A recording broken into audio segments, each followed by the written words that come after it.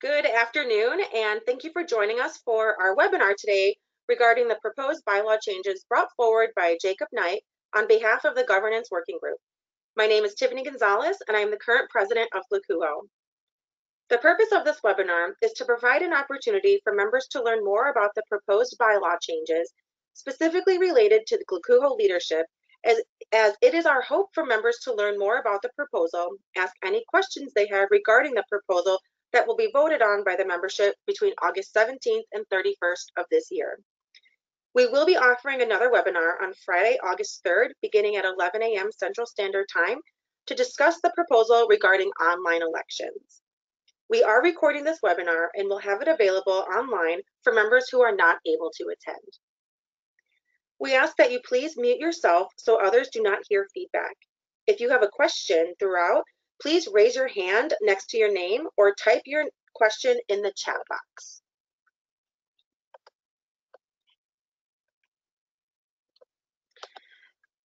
A brief overview of what to expect today. We'll introduce the three presenters, give a short history on the Governance Task Force, the proposals from 2017's annual conference business meeting, and then we'll review the current proposed changes, as well as offer an opportunity for members to ask questions of us regarding these proposed changes. We'll also end with some next steps. As I said, my name is Tiffany Gonzalez. I'm currently the president of GLACUHO. I am hosted by the University of Illinois at Chicago, where I serve as an assistant director in campus housing. I'll turn it over to my fellow presenters. All right, Michelle's not jumping in. So hi, I am Jacob Knight. I am the Indiana delegate hosted at Franklin College, where I'm the director of residence life. Good afternoon, I'm Michelle Soika. I'm at the University of Cincinnati, where I serve as the assistant director of operations for resident education and development, and I serve as your past president.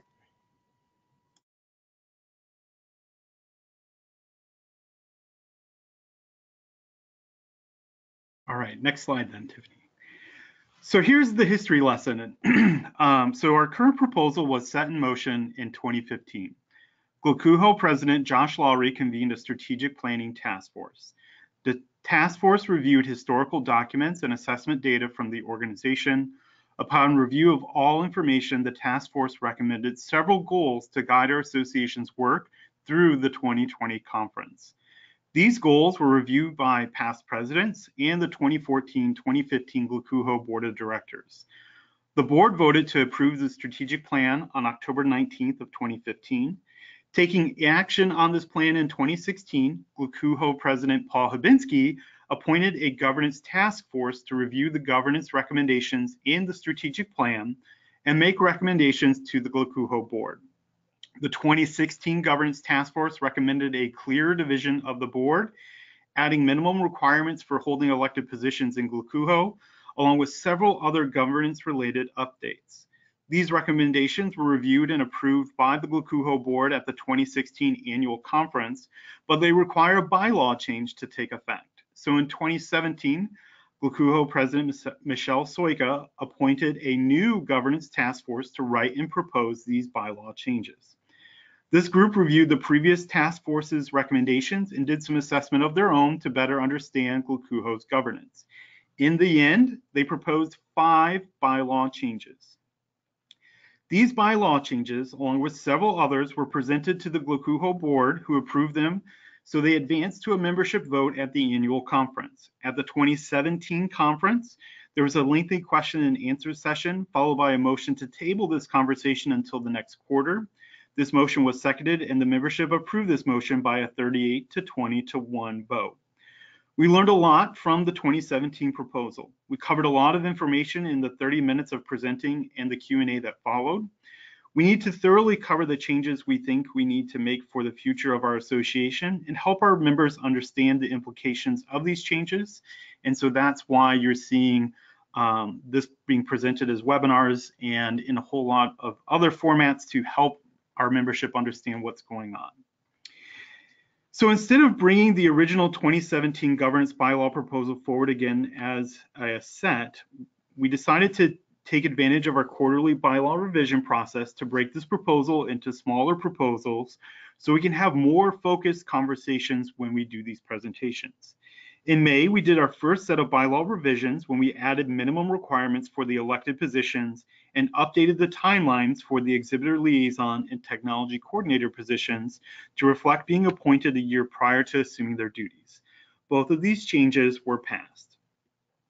This quarter, there will be 2 more proposals. The first proposal will shift our election process from an in-person election at the GLACUHO annual conference to an online election which occurs in May. This proposal will be the focus of our webinar next week, so please attend or review the recording if you have any questions. The second proposal is the focus of today's webinar. If this bylaw proposal is approved, the leadership of the association will be more clearly divided into 2 separate bodies. This proposal also includes the addition of a new elected board member, the committee chair delegate, who will oversee the committee chairs and represent their voice during meetings of the GLACUHO or of the board of directors.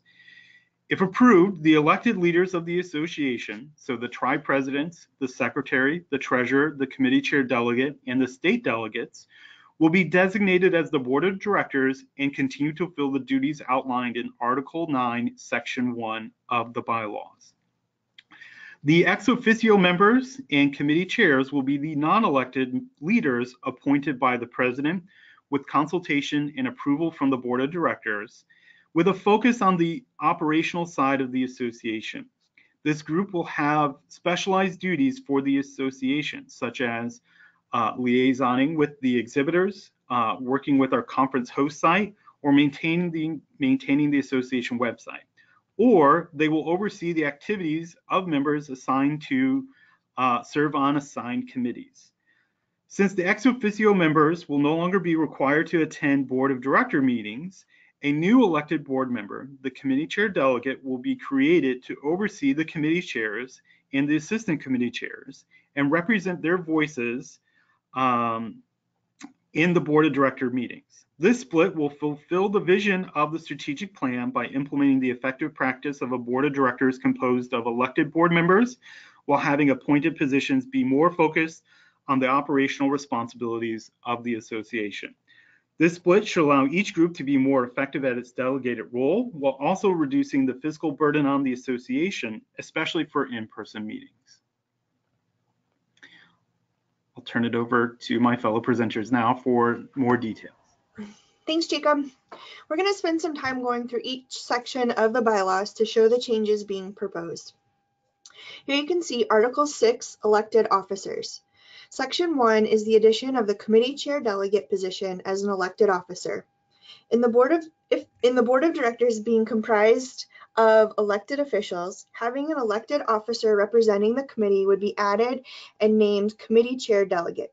It should be noted that the board of directors proposed and voted in favor of a friendly amendment to change the name from committee chair liaison to committee chair delegate. The role of this person would be to work directly with committee chairs on selection of committee members and all committee-related initiatives throughout the year. The committee chair delegate will represent the committees on the GLACUHO board.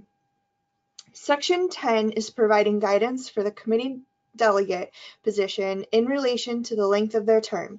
And just like other positions, this person can seek re-election after their 2 years. Currently, the committee chair delegate will be elected at the 2018 business meeting during the annual conference, if this is approved.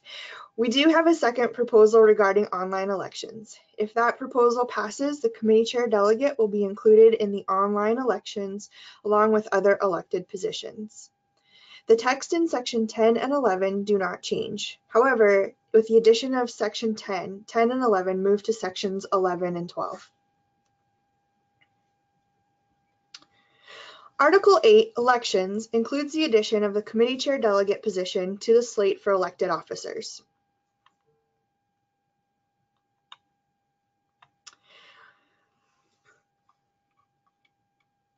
I will hand this one off to Tiffany.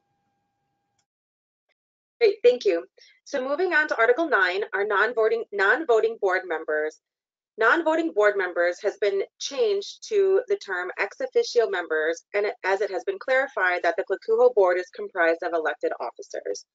We continue this throughout the bylaws, as you can see highlighted, specifically in Article 9, Sections 2 and 3, where we replace the term of all non-voting board members to the term ex-officio members throughout. Article 9, the duties and membership of the Board of Directors, includes removing the work of the committees from the President-elect to the addition of Article 9, Section 8, adding those responsibilities to the Committee Chair Delegate. The Committee Chair Delegate will coordinate all the work of the committees. Additionally, with the addition of Section 8, Sections 8 through 11 will now be Sections 9 through 12. No text has been changed from these sections.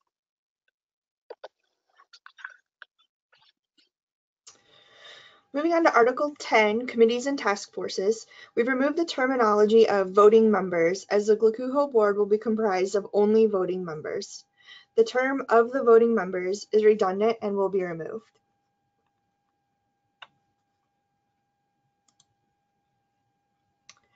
Similarly to Article 10, Article 11, Funding and Expenditures, also removes the term of the elected officers, as the board is comprised of elected officers.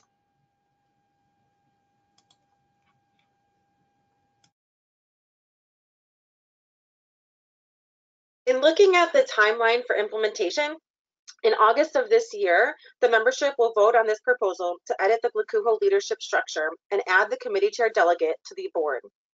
The following, again, is the timeline for implementation. So in September 2018, should this pass, we will update all governing documents to include the changes and additions. GLACUHO board will also open up nominations for the committee chair delegate position to be elected at the business meeting at the upcoming annual conference in Bloomington, Indiana. The committee chair delegate will be elected and will begin their term immediately following the annual conference until the 2020 conference, as this is a 2-year term. Looking forward into October 2018, again, this will include the election of the committee chair delegate along with our president-elect at the October business meeting. At the close of the upcoming annual conference, the bylaws will be in effect, meaning those who are appointed this fall will become ex-officio members, and the GLACUHO board will be comprised of elected officers. Starting in November of 2018, we'll start the transition period / onboarding period in preparation for the 2019 winter meeting. The tri-presidents will work closely with the committee chair delegate to ensure the completion of committee member selection as well as committee chair training.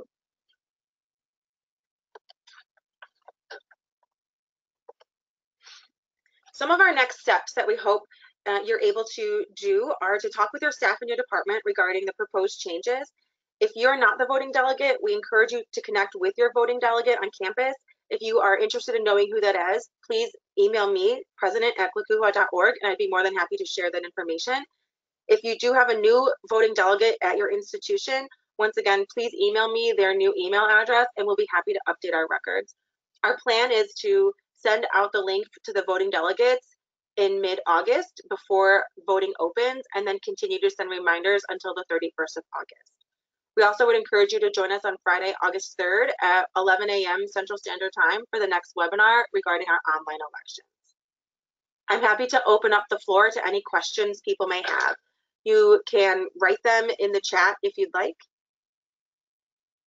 And we'll give it about a minute or so in case people are chatting with anyone else on their campus.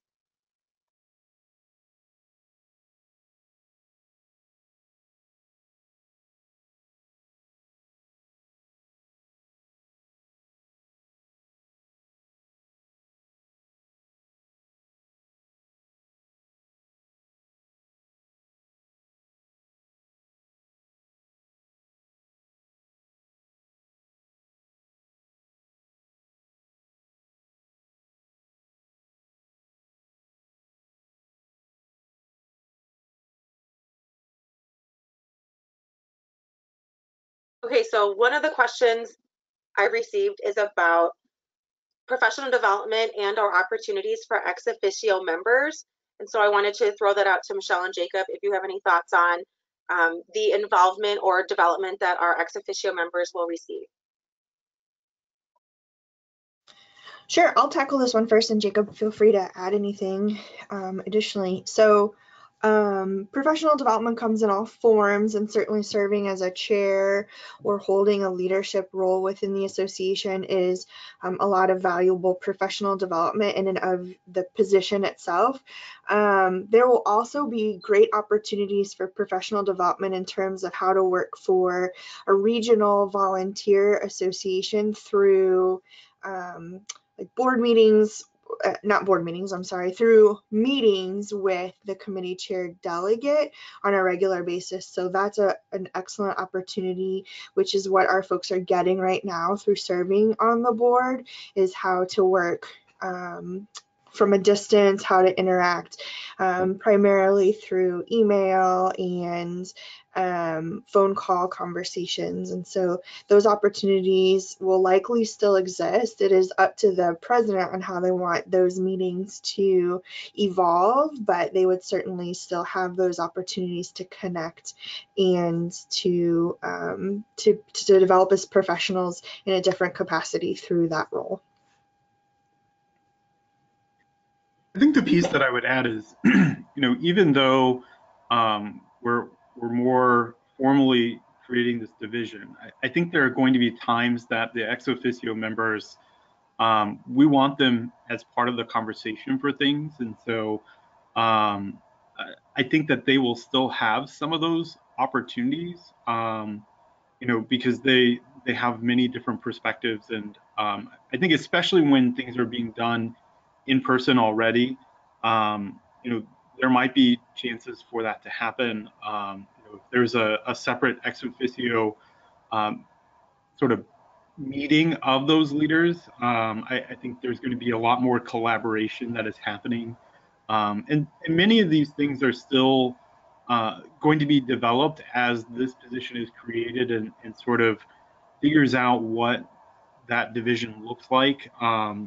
One of the things that I've said all along with understanding the difference between our bylaws and our leadership manual is our bylaws are truly just our governing, like our rules for our association, whereas our leadership manual is more like the practices we've developed over time. So those have yet to be sort of laid out, and they will be a big part of the first year or two in this position is trying to figure out what does that process look like for this newly elected person.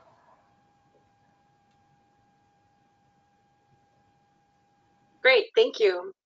I'll wait another 30 seconds or so if there are other questions from anyone else on the webinar.